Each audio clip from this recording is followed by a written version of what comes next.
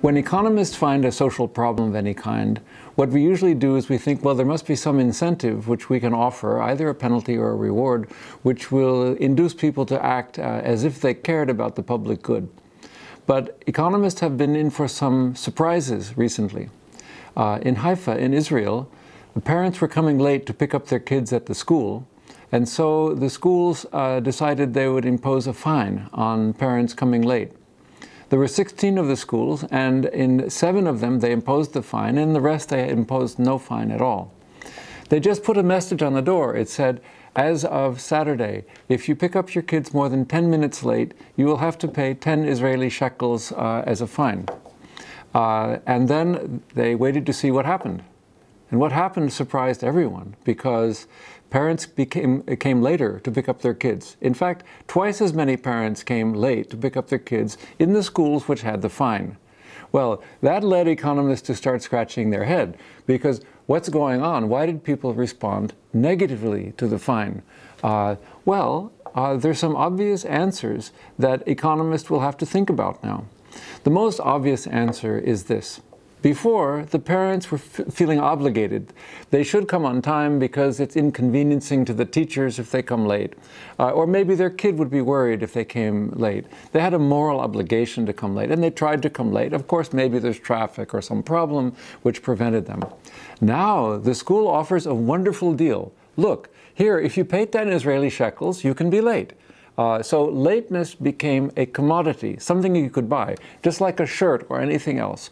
And for a good many parents, 10 Israeli shekels was not so much, and so they decided, okay, now we can purchase lateness.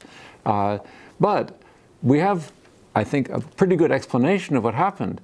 But it's a big wake-up call for economists now that we think about public policy, because the idea of the Israeli parents coming later when they were fined is an affirmation of the fact that those parents were basically good people. They weren't entirely selfish. They were people who had a moral obligation to do well by the teachers. Now, in economics, as you know, the standard assumption is that we just assume everybody is entirely selfish. Now, of course, we don't think that. We don't think that about ourselves in relationship to our friends and our children and parents, but we assume it as a discipline.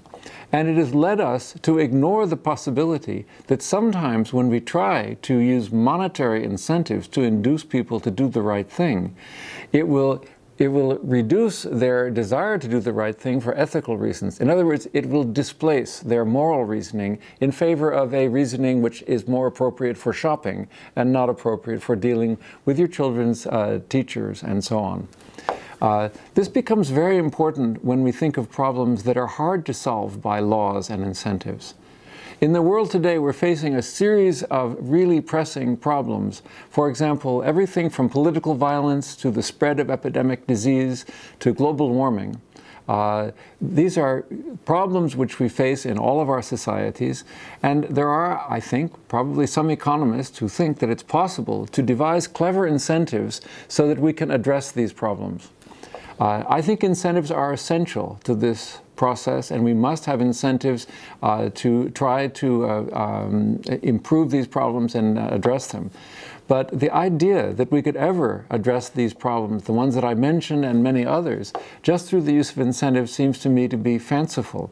And it's also very dangerous, because in our public discussions, at least economists seem to say, well, really, we don't care about the values that people have, because even if people are selfish, we can design a society which will work pretty well. Well, the news is, economists, meaning me and other economists, the news is for us that's not true. We can no longer count on the invisible hand of Adam Smith to organize society among selfish people to work well as a society.